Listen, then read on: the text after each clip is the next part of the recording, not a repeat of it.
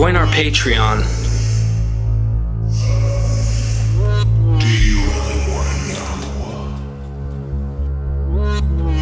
We are MythVision. We are MythVision. Welcome back, ladies and gentlemen. You guys don't want to miss this show. I'm going to tell you what. I have a brilliant critical scholar here today. You really do not want to miss this show. I cannot stress that enough. Dr. John J. Collins, welcome to the show. How are you doing, brother? Doing fine, thank you. Yes, sir. I got to go ahead and give people a little bit of, I guess you'd say, a short bio. What I'd like to say, if you will. John has been studying the biblical text for quite a long time. Let me call you Dr. Collins for now until you tell me.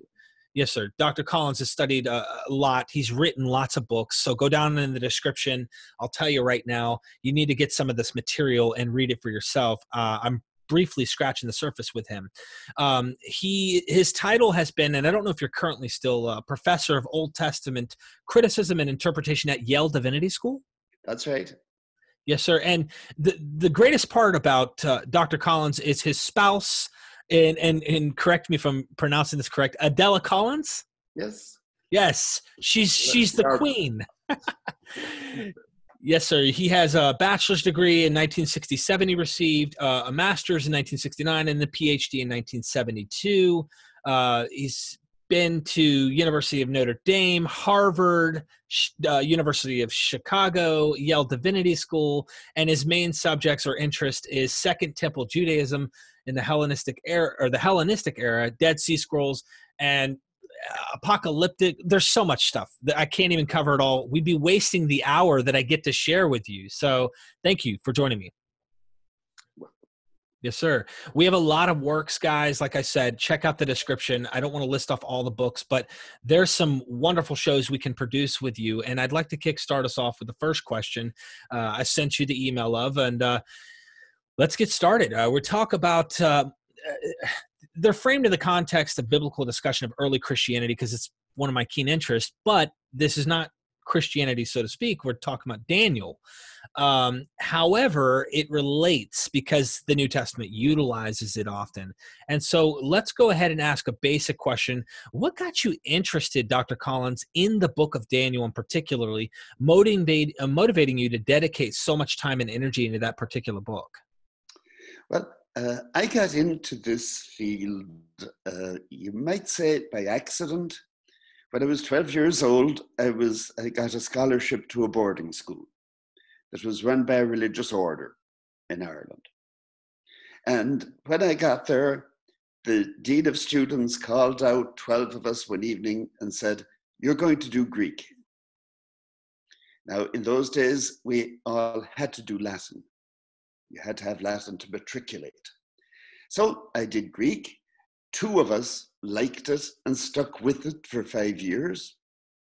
So at the end of that time, I joined that religious order.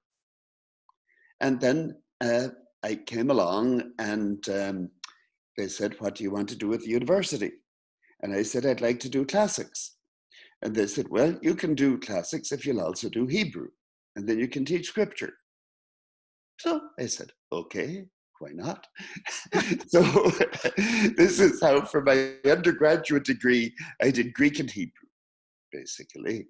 And that focused my interest on the Hellenistic period, when the biblical period was exposed to Greek culture. Now, that was the time when the book of Daniel was written, the time of the Maccabean revolt. There were all sorts of interesting developments. It's a big shift, really, from the worldview of ancient Israel to what you'll find in the New Testament. And that shift was largely due to the Hellenistic age. So then I was allowed to go to Harvard to do a PhD. And when I was there was a young professor who had just joined the faculty named Paul Hansen. And he had just written a book that he published a few years later called The Dawn of Apocalyptic. And so he was all fired up about apocalypticism. But he identified apocalypticism with what you get in the later prophets after the exile. And I had already done a bit of work on this, and I figured, no, it's really more a Hellenistic phenomenon.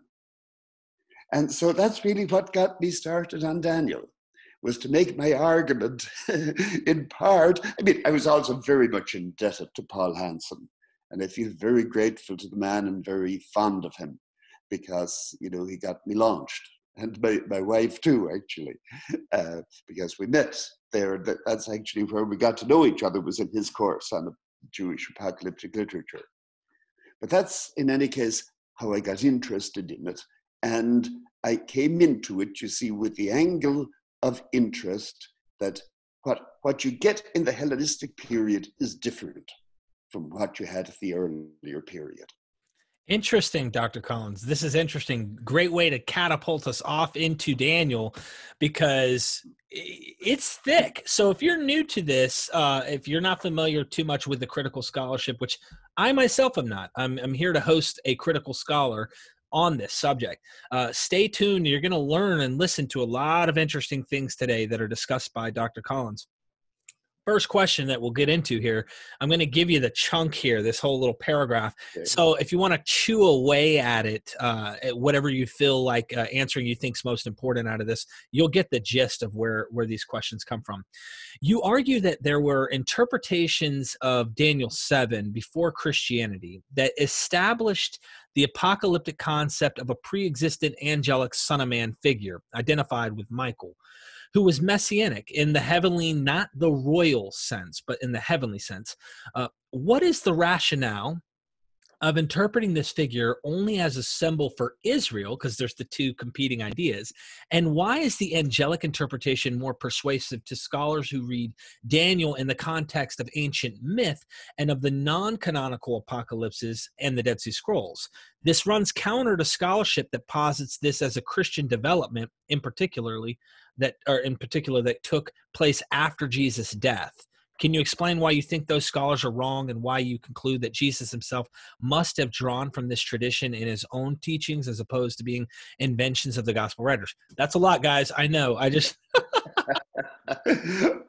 Okay, let me just say a couple of things first of all, because there are a lot of people, a lot of conservative Christians think that Daniel was a prophet who wrote in the Babylonian exile and predicted all sorts of things that would happen hundreds of years later. Now, I'm operating from a different set of assumptions, because my assumption is that the text, first of all, had to make sense in the context in which it was written. It had to be intelligible.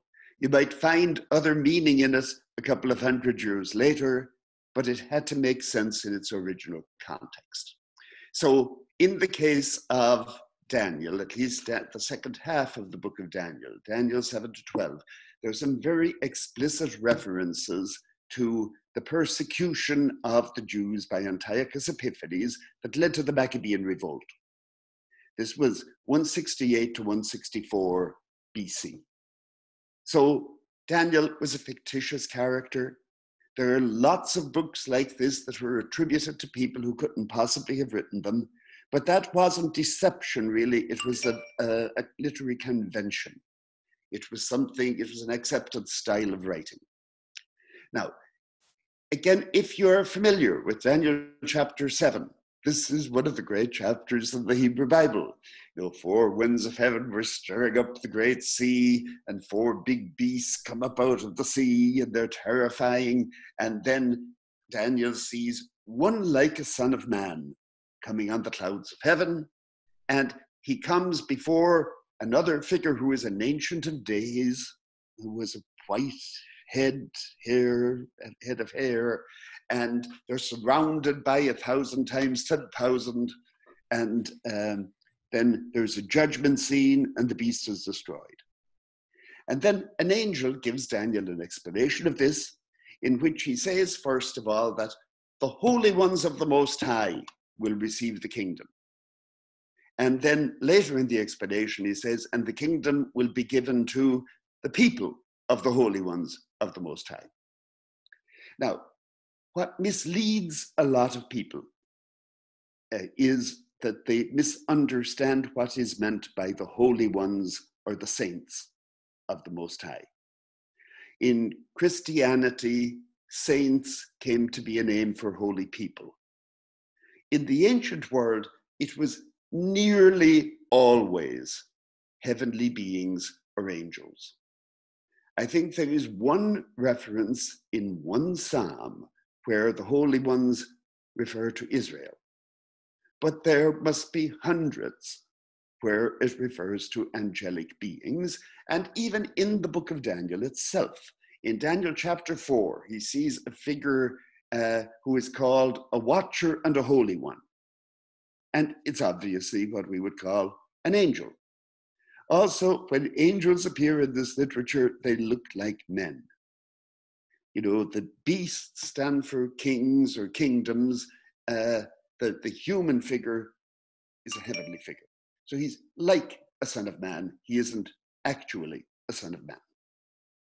So because, though, of that language, and because it is obviously addressing the situation of the persecution, some people have just assumed that the holy ones must be Israel and that the one like a son of man is just a collective representation.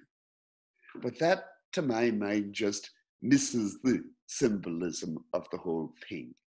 Because running through the whole second half of the book of Daniel, Daniel is a visionary. He has insight into a hidden world, a world beyond this one, a world peopled by angels and to some degree by demons. Now, he will be told later in the book that the real battle is going on between the archangel Michael and the prince of Persia. You might think this is a fight between Jews and Gentiles, but really what's going on is they're patron angels. You know, in an earlier period, people would just have said they're gods. But they're patron angels. Angels are like little gods. You know, angels are not on a par with the Most High, but they're on the, you know, they don't die. And that's the big difference between a divine being and a non-divine being. So that's the setting in the book of Daniel. At the end of the book, it says, Michael will arise in victory. And that's, I think, the same thing that is being said as when it says, one like a son of man will come on the clouds of heaven. You answered that really, really well. Yeah. And another thing I might say about that is that the imagery that you have in Daniel 7 is, I think, rather obviously related to ancient Near Eastern myths. This is a very common theme in ancient Near Eastern myths, that you have a monster coming out of the sea and then a good God, a creator God who vanquishes him in some way. The particular form of it that you have in Daniel 7, we now understand better because of texts that were found at a place called Ugarit in northern Syria in 1929. And in those texts, you have a high god named El, who is a white-headed ancient figure. And you have a young god who is the rider of the clouds, Baal. Now, Baal gets a bad reputation in the Hebrew Bible, but for people in that part of the world, Baal was the god who brought the rain. Baal was the god of life. But now, you see, in the Jewish context, then this seems anomalous because suddenly you have two divine figures. Everywhere else you hear of a figure riding on the clouds in the Hebrew Bible, it turns out to be Yahweh, the God of Israel. Here, it can't be Yahweh, yet that job is already taken. That's the Ancient of Days. So, who is it? And this, I think, you see, this is also a new development really in this period.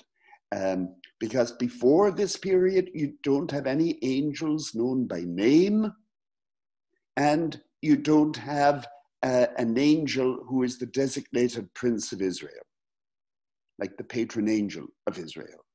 But that's what Michael is here. And so this is why I think it is Michael. Now, I mean, they're still hoping for the deliverance of the Jewish people.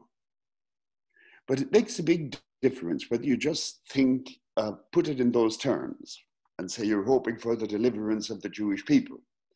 Or if you think that you are hoping that the archangel Michael will defeat the beast that has come up out of the sea.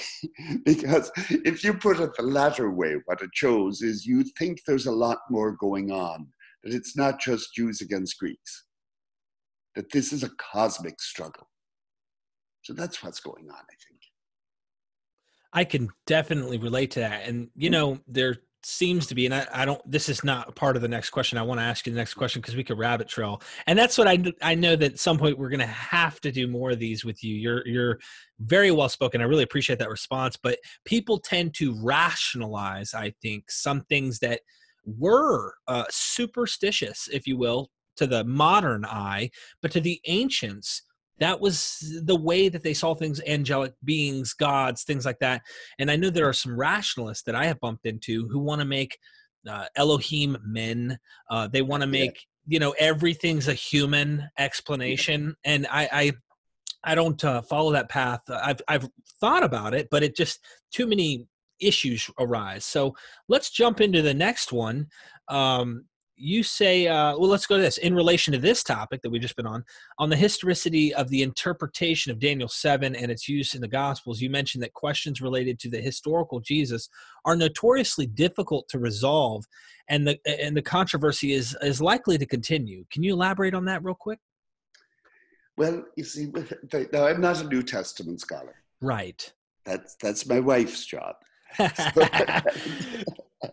But so I don't want to wade into that too far. But the problem with in interpreting the New Testament is that it's all written after the death of Jesus, perhaps 40 years after or so. Jesus himself didn't write anything. Now, whether he was wise to do that or whether it was a big mistake, you can decide for yourself. But if you don't write your own account of it, people can attribute anything to you. Now, with the best of goodwill, the gospel writers come along 40 to 50 to 60 years after the death of Jesus, and they see everything through the lens of what they had come to believe. Now, according to the New Testament itself, and I see no reason to doubt it, the big transforming thing was that they came to believe that Jesus was risen from the dead. Make of that what you will, but it seems reasonable to me to believe that they had visions. Now, again, make what you will of having visions. You know, if I have a vision, you don't necessarily have the same vision, the same thing. But I think this is what had happened. But if you have that vision, and it's more real to you than anything else, it changes the way you see everything. So certainly at that point, his followers believed that he was going to come again on the clouds of heaven. And this text in Daniel 7 was a godsend to them. Because, again, just quoting what it says in the New Testament, some of his followers thought that he would at this time restore the kingdom of Israel. And he didn't. You know, if you went up to Jerusalem with Jesus, expecting that he was going to proclaim the kingdom of God and throw out the Romans, you were in for a huge shock. Because what happened within a couple of days was he was crucified. You know, it was total disaster. Now, if you thought of the Messiah the way most people did, as somebody who was a mighty warrior who defeat the opponents of Israel, then Jesus was a failure. Now, what they did was search the scriptures to see if there was another way of understanding him. And now I'm not saying that this is why they came to believe that he had risen from the dead, But once they had believed that he was risen from the dead, there was a new possibility. Now, the difficult question is whether Jesus himself had talked about the Son of Man coming on the clouds of heaven. All the Gospels claim that he did.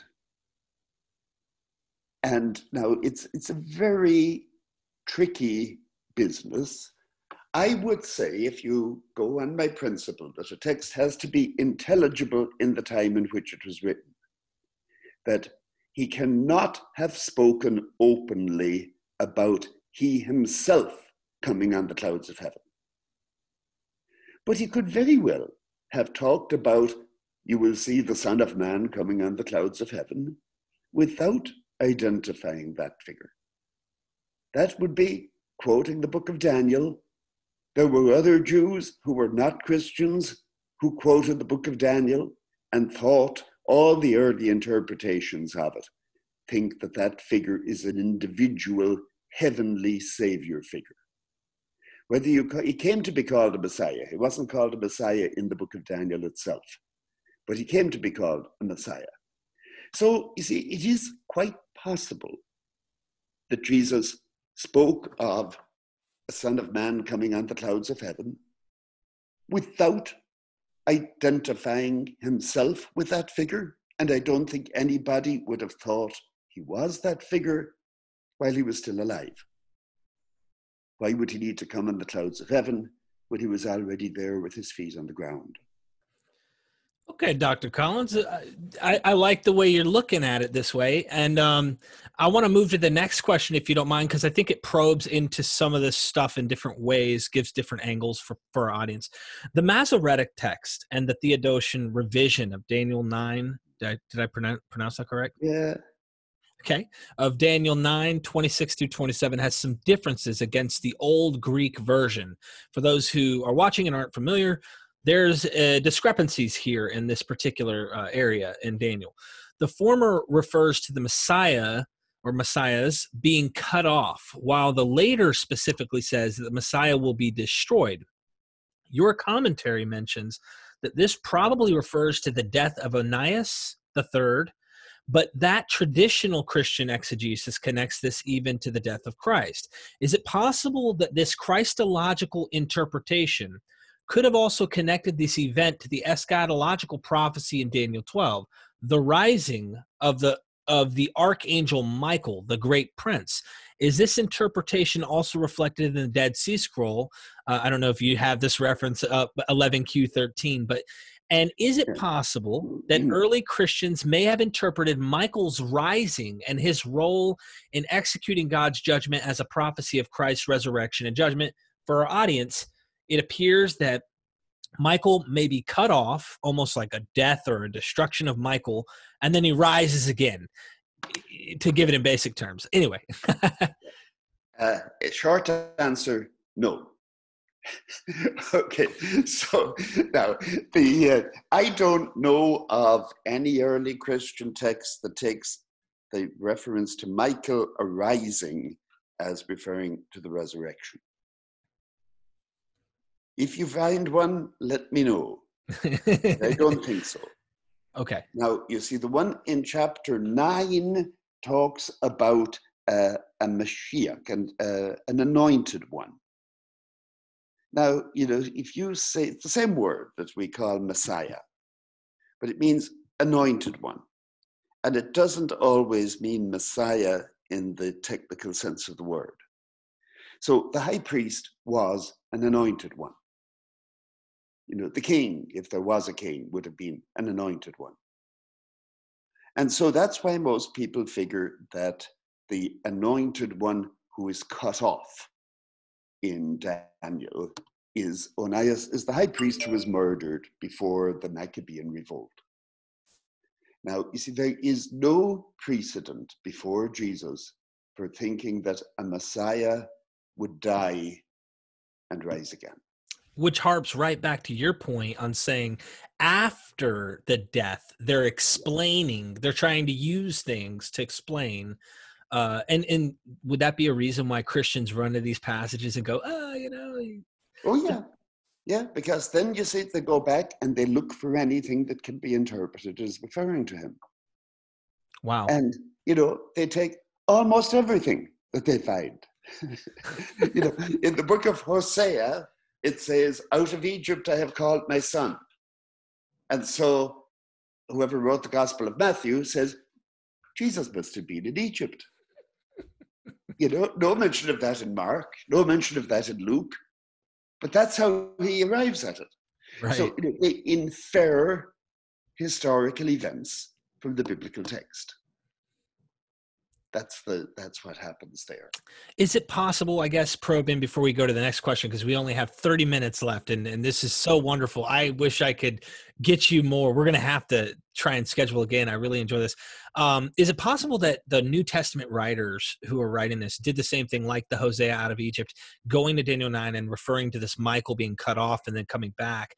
Yeah, by the way, it's not nobody says that Michael is cut off. Okay, sorry. Right. The Son of Man. I apologize. Right. Yeah. Yes, sir. I apologize. Is that something the New Testament you think authors did? And do you think, and I guess that touches on mythicism a little bit, do you think that's where the mythicists kind of are looking at that going, hey, we're seeing reference to Daniel. Maybe they thought of their Lord Jesus as an archangel, like this figure here? Well, the way the early Christians read Scripture was illuminated now in the last 70 years or so by the Dead Sea Scrolls. Because in the Dead Sea Scrolls, they wrote commentaries on prophetic books. And that's the way they did it, was they took a verse and they said, oh, now this must refer to what's happening to us. And then they match them up. Now, you can see they're doing that also so it's kind of a fundamentalist style of interpretation, if you like. It's reading the scripture on the assumption that it's talking about us and what's happening to us now. So you get a lot of that. Wow, that makes me it answers some ideas that I have in mind in terms of a whole different subject matter, which has nothing to do with this. Moving on, Emmanuel Tove states that most scholars believe that the old Greek version of Daniel 4-6 reflects a later reworking of a version like the one found in the Masoretic text, while occasionally reflecting an earlier version. But he also mentions that some scholars argue that the old Greek version actually reflects an older text in these sections. Where do you come down on this issue? Where I come down on that, I think that these are just variant texts, meaning these stories in Daniel 4-6, I think, must have originated as kind of folk tales, oral stories. Now, if you have a story that's passed on orally, the odds are that after 10 or 20 years, there will be some quite different versions of it. And I think that's what happened.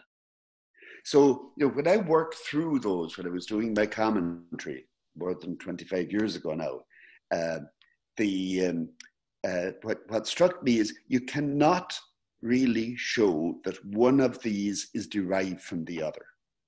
Maybe in some cases, yes, but on the whole, it doesn't go consistently. And so I think it's better to just look at these as you have a story. I go off and tell it a couple of times my way. You go off and tell it a couple of times your way. And by the time we meet again, we've got two quite different stories. I think that's what happens in Daniel 4-6.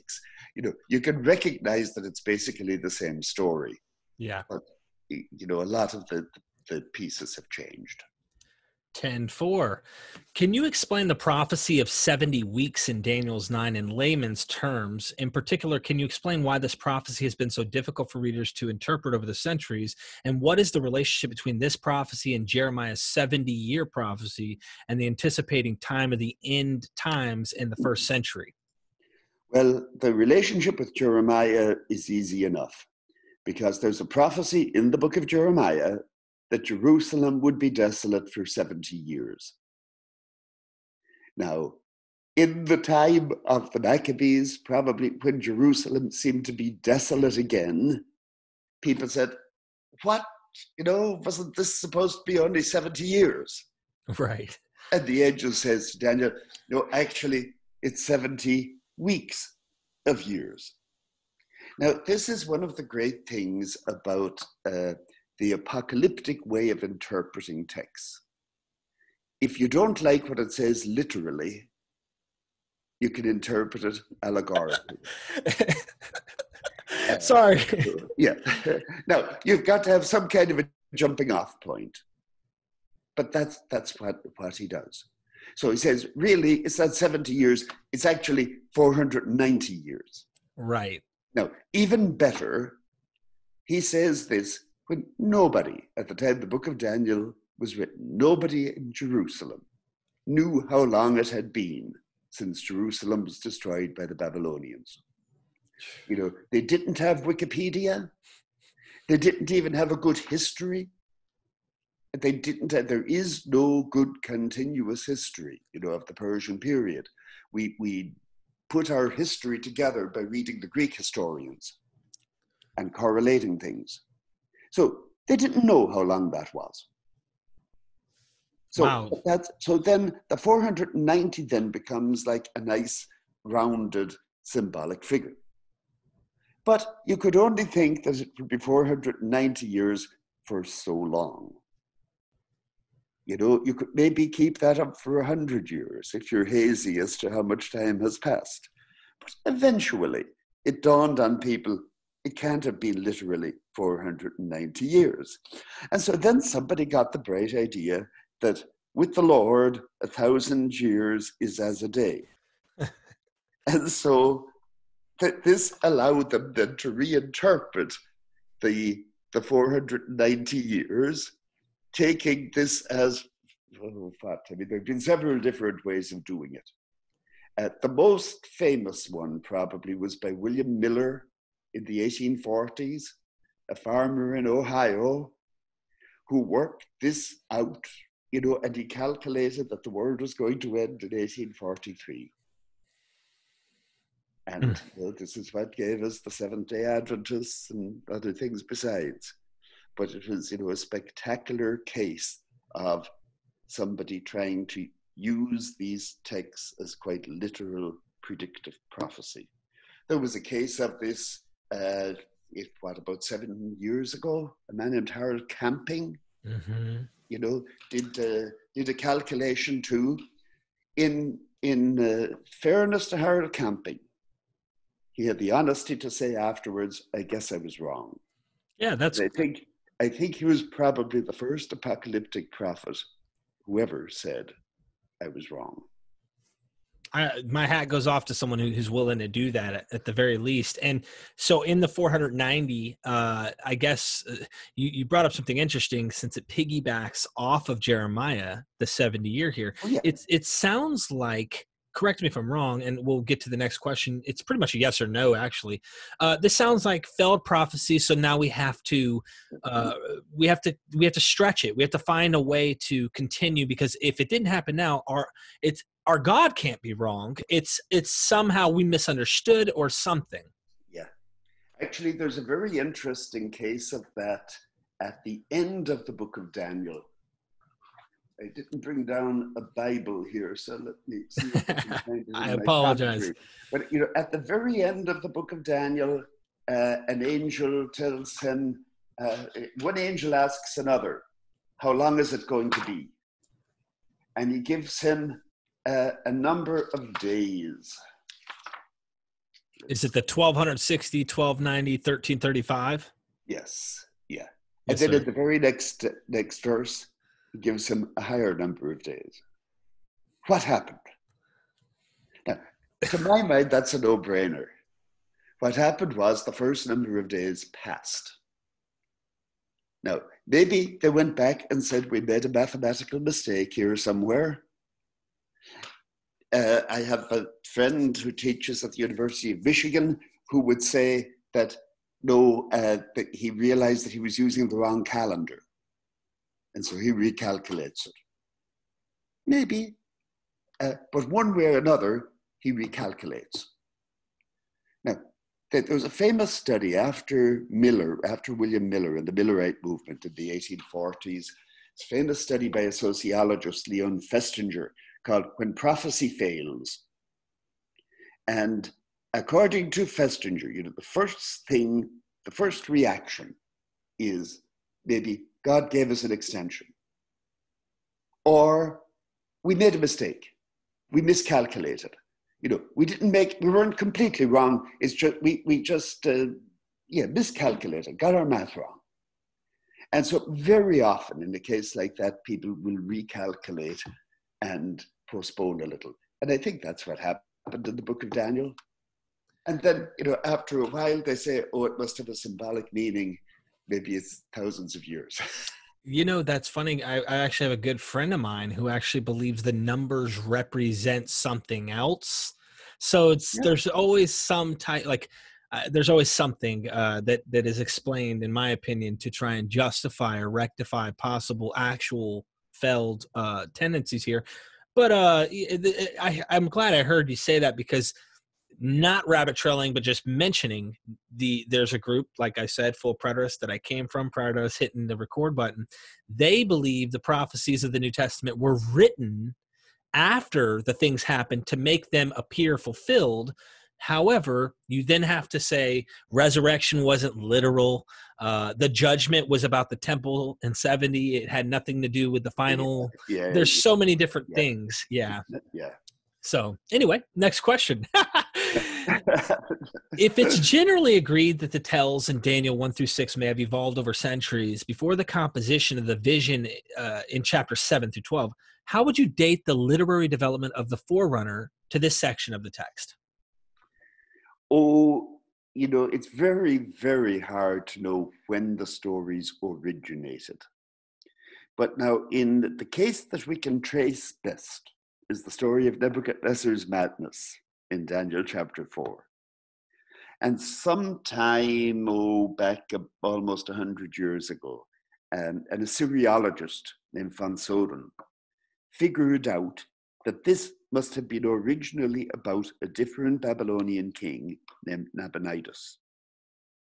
Now, Nabonidus was the last king of Babylon, but he went off into the wilderness, into Tema, a city out in the Arabian desert, and became obsessed with the cult of the moon god. And the clergy in Babylon thought he was mad and despised him. Now, in the Dead Sea Scrolls, as it happens, they found something called the Prayer of Nabonidus, which shows an intermediate stage, if you like, of that story, where it's still Nabonidus. Now, he doesn't become like an animal the way he does in Daniel, but he is afflicted for a period of years, and then a Jewish seer comes along and interprets his illness, and he's cured. So for those of you who aren't familiar, this is the Nebuchadnezzar tell here in Daniel. So you can see, this went through a number of stages like this. That could have taken a couple of 100 years. I think some of the stories in Daniel 2-6 were probably written down late in the 3rd century, maybe. Late 3rd, early 2nd century. Not that long before Daniel. I would have figured that there was probably some connection between the people who wrote down the stories about Daniel and then the people who had the visions in the name of Daniel. That leads us to another question, and hopefully we can get to these. I hope I can get there. We got 20 minutes approximately left. Let's just move to, why is there controversy surrounding the Pseudo-Danielic literature found at Qumran, and in particularly whether or not they are dependent on the biblical text of Daniel?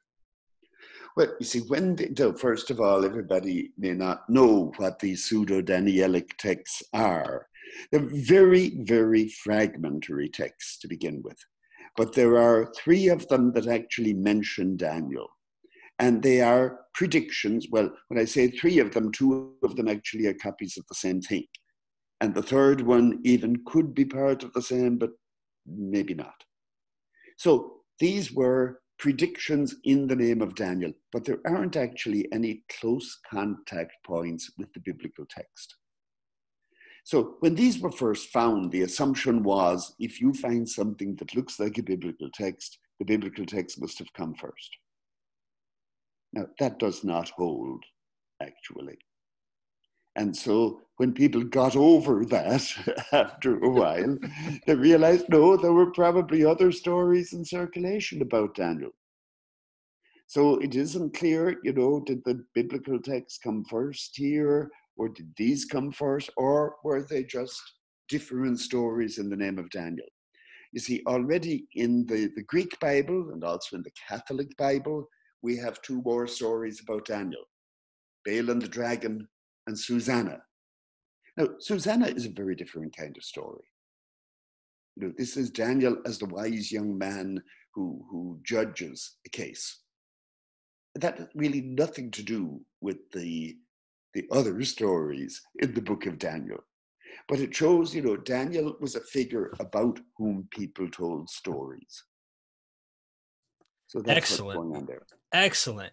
If the Greek editions and this Pseudo-Danielic, I always pronounce these funny, literature from Qumran show that there used to be a wider corpus of Danielic literature, why was it not preserved? Do you think first century Jews, such as early Christians, would have had access to these lost traditions?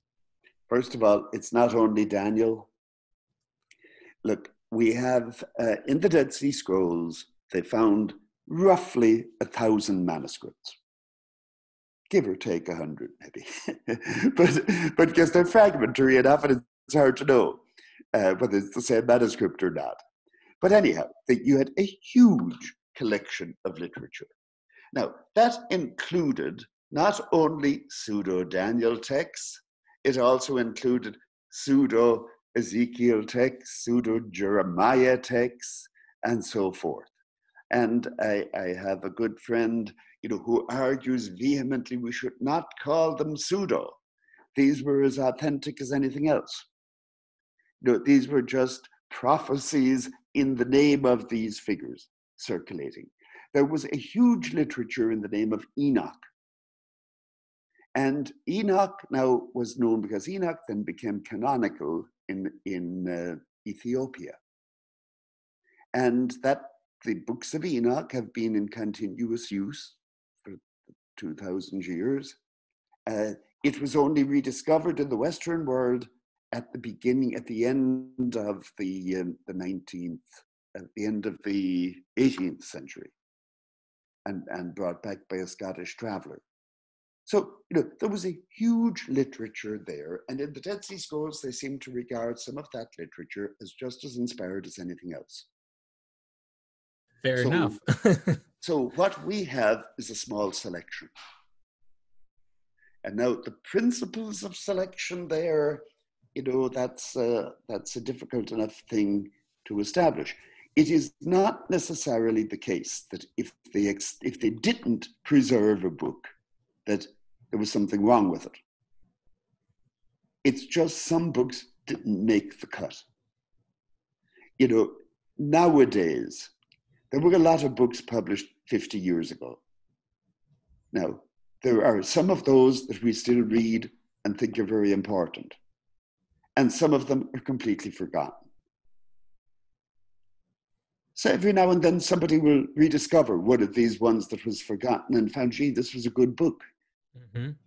But, you know, that's what happens. It's a kind of survival of the fittest, natural selection, whatever. But that you end up with some books that make it, that kind of become classics. And that's what happens. You know, they didn't actually try to define which books were in and which books were out until the church councils. And even then, it was really the Reformation, I think, that tried to draw a really hard line on that. Right. And didn't entirely succeed, I might say. Because if you get a New Oxford Bible with Apocrypha, you know, you will find some books in there that nobody regarded as canonical, but they're back in the Bible now.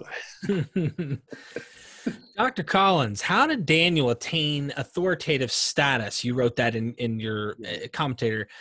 So short after its composition, as seen from citations in the Dead Sea Scrolls. Can the same be said about the book of 1 Enoch and Jubilees, which date to roughly the same as Daniel and were represented by dozens of copies at Qumran? Yes, I think it can, actually. That they were well known. Daniel became better known. Daniel circulated more widely. Why? Well, I suspect because Daniel is more like the Hebrew prophets. The book of Enoch has some pretty strange stuff in there. And if you read the book of Enoch, he's going off through the heavens and seeing visions of heaven and hell and all the rest of it. And this was different. Now, Daniel may have been different too, but the similarities to some of the prophets were much greater in the case of Daniel. But I do think, though, that, as you say, you also had books of Enoch that some people accepted as authentic right away, pretty much right from the time that they were written. That's a puzzle to us because, in the case of Enoch, you ask yourself, how could anybody think that Enoch, who had supposedly lived before the flood, had suddenly started to publish? I like to tell graduate students that they should look on Enoch as a great source of encouragement.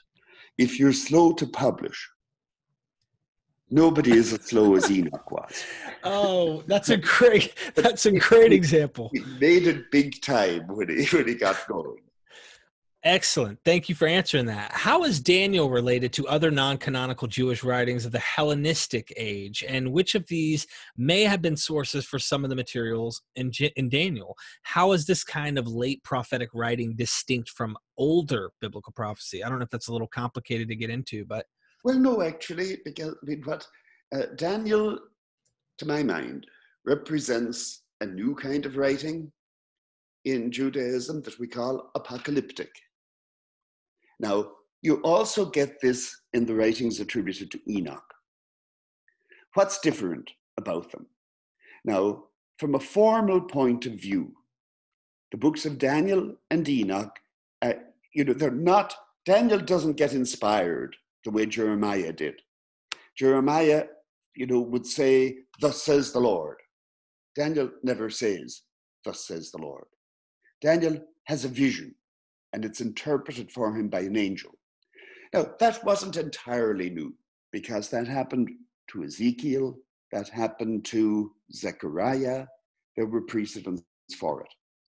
But that's one, it's a difference in degree to some extent. Now, in the book of Daniel and in the book of Enoch, you have a lot more angels and demons than you would have had at any earlier time.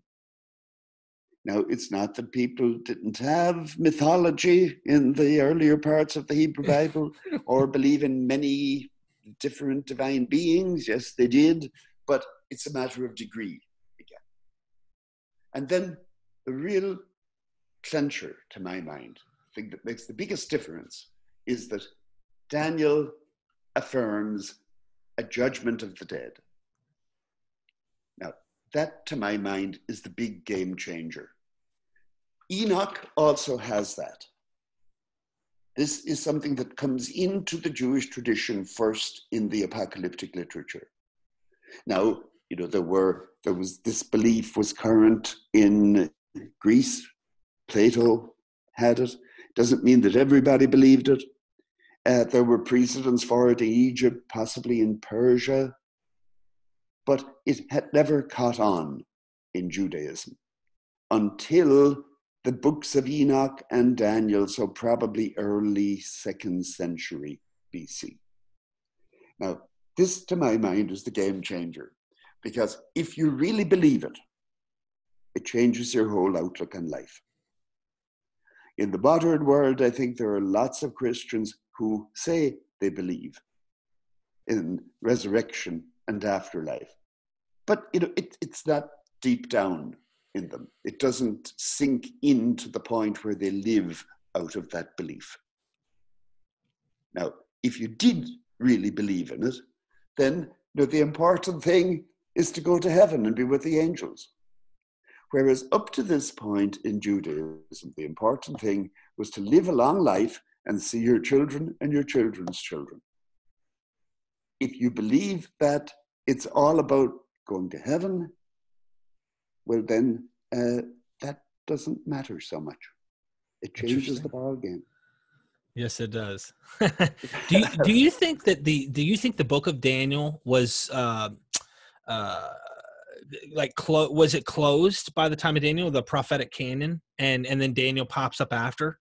Well, we shouldn't really speak of a canon, properly speaking. I'd say the conventional wisdom is that the book of Ben Sira was written early in the 2nd century, a little bit before Daniel. It was translated by his grandson towards the end of the 2nd century.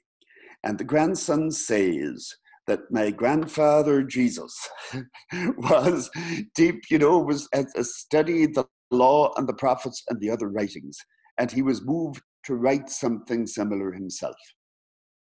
Now, most people would figure that the law there is what we call the Pentateuch, the first 5 books, that the prophets are, both the former prophets, that Samuel and Kings, and also the books we call the prophets.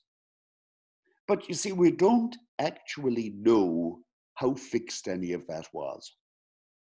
In the Greek Bible, Daniel is included in the prophets. In the Hebrew Bible, it isn't. Now, why? One explanation would be that they had already decided that which prophetic books were in. And that may be, but there could be a different reason for it, because you see, Daniel is a hybrid book. And if you think of Daniel in terms of the stories in the first half of the book, well, then it isn't like the prophets. You wouldn't expect it to be put in. So I think nowadays, in light of the Dead Sea Scrolls especially, people realize there may have been a lot more debate and a lot more variation as to what was in and what was not in, even in the Pentateuch. That there were other books like the Book of Jubilees and the Temple Scroll at Qumran, and some people may have regarded these as part of the Law of Moses. It's not sure, but it's a possibility. And there certainly were plenty of prophetic writings around besides the ones that we finally got in the canon. You answered that very well. I'm glad you're making these sweet and to the point too, because we're getting close. Can you summarize the phenomena of the persistent cultural legacy of Assyrian, Babylon, and Judaism of the Hellenistic period based on the story? I know that's going to be hard. I don't know. Do you think we should skip that one for? It's too big a question. Okay. That is very complex. And in fact, it's something that there's a lot of work being done on nowadays. There's a lot more interest now than there used to be on the Babylonian literature of the late period. Okay. Because people were originally more interested in the early period. But it's obvious there was a lot of Babylonian and Assyrian influence in the Hellenistic world. And you see, Hellenism isn't just the Greeks. Hellenism is the meeting of East and West. It's the interpenetration of ideas coming from Greece and ideas coming from Babylon and Assyria. In the case of the book of Daniel, the first half of the book, a lot of it is couched, set at the Babylonian court. There is, it helps to know something about Babylonian divination. These things were still around. I like how you said that, how these, the crossroads, it's not a one-way street. Greece was not just hammering their views to everywhere. It was that with the idea of more, and that was well put. You've stated this is our last bulk, and then I wanted to ask you one question about the Maskilim, and then we'll end out this, because I have a good friend of mine who brought them up, and you're actually the second person who's emphasized this in their commentary. You stated that Daniel is the only book, and this is a big one here, the only book in the Hebrew Bible that speaks clearly of individual resurrection in chapter 12. Yeah. Specifically, it states, many of those who sleep in the dust of the ground will awake, these to everlasting life, but others to disgrace and everlasting contempt. Bart Ehrman discusses this passage in his recent book, Heaven and Hell, where he asserts that this everlasting contempt refers to annihilation and not eternal damnation or torment. The thesis of his book was that the historical Jesus was an annihilationist who did not believe in the concept of eternal conscious torment of the dead, since it was only the hellfire itself that described as eternal. Your commentary also affirms that Daniel does not elaborate on the punishment of the damned. Do you have any additional thoughts on this? Well, I don't agree with my good friend Bart on that one. I think there were some, what did you call them, annihilationists. There's a book called The Wisdom of Solomon, written in Greek around the time of Jesus. And in that, I think the idea is that if you don't believe in an afterlife, you won't get one. You'll just disappear. But that's not what you typically get in the apocalyptic literature. You know, in the Dead Sea Scrolls, they're fairly explicit that you know, there will be a fiery place of punishment. Now, Daniel doesn't elaborate on it, but when he says that some will be raised for shame and everlasting contempt, well, they will be raised. It isn't so clear whether they'll be kept alive for it. You have maybe a very rudimentary idea of hell there. I think by the time you get to Jesus in the first century, the idea Gehenna, which Barrett also talks about. Gehenna, you know, was originally the valley outside Jerusalem where they burned the garbage, but that's not how it's used in the New Testament. You know, it's a metaphor for a fiery place of punishment. See, that's what I thought. There was an idea of a hell. It was developed. This was early days for hell. I like how you put that too. Developers went to work on it after that. Right. You mentioned how Daniel doesn't really if the concept's floating around, it's not explicitly well put in Daniel enough for us to say, oh yeah, eternal conscious torment or yeah. Last thing I got for you here, and I think the rapture's about to happen. So you mentioned the Hassidim, which I hope I'm pronouncing that correct. Say that again? Hassidim. Hassidim. They were the militant Maccabeans, and then you juxtaposed, were given examples of the Maskilim. I kind of wanted to ask, do you think, and this might be a simple yes or no, but I would love a little bit more on the Maskilim, if you don't mind mentioning, over against the Hassidim. Is Paul in the New Testament trying to maybe in some way run into a tradition of the Maskilim in a sense? I was wanting to know your thoughts if that was something possible. I know a lot of Stoicism and I know a Platonic thought permeates in Paul. I just didn't know if you thought maybe some ideas of the Maskilim are being utilized in Paul's writings from your perception? Now, the word Maskilim is a word that's used in Daniel 11 and 12. It means the wise. Presumably, these were the circles in which the book of Daniel was written. They're the good guys in the time of persecution. Now, it doesn't become really a religious type. Hassidim did. The Hassidim are the pious. You will still find Hassidim. All you have to do is go to Brooklyn. You can see them walking the streets dressed up in their hats and God knows what.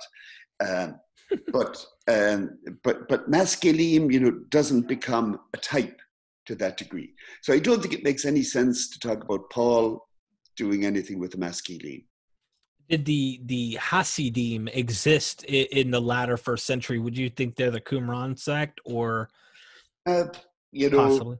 I mean, the Qumran sect, I think, would probably accept the designation of Hassidim. That doesn't mean, you know, it's a general term. Right. It's kind of like evangelical or fundamentalist even. You know, these are typically terms outsiders use to group people, but they don't necessarily all agree among themselves. Well put, Dr. Collins. Thank you so much for this interview. And we have much more to come, ladies and gentlemen. Go down in the description. Check out his material. He's got a lot of books.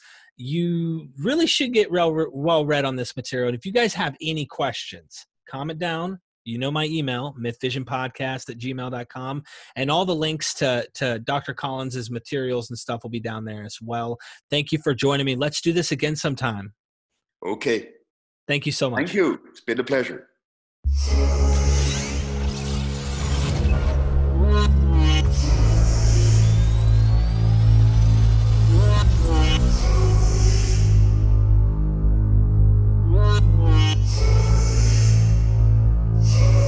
Join our Patreon